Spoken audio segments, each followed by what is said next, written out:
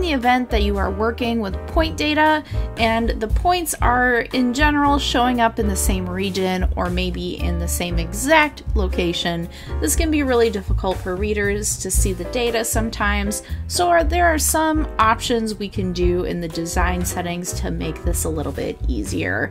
If you are in ArcGIS Online and you're viewing your data on a web map, you can select this option for aggregation, and there is a switch to enable aggregation. And once you do that, it will default to clustering if you are using points.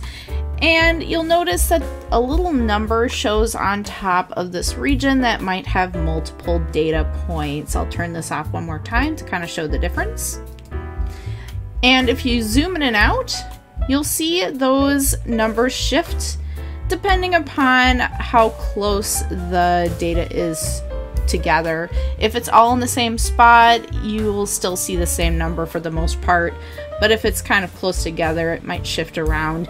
You can also change the tolerance and the settings, configurations for how this is deciding what to cluster together. If you click on the options for clustering, you'll see some additional configurations here. You can change the cluster radius, which will impact how it's deciding which points to cluster. You can adjust that as needed.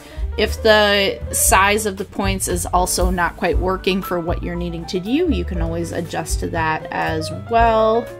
Make it bigger or smaller. So there are a couple settings we can do to make this easier to view data that might be all in the same location.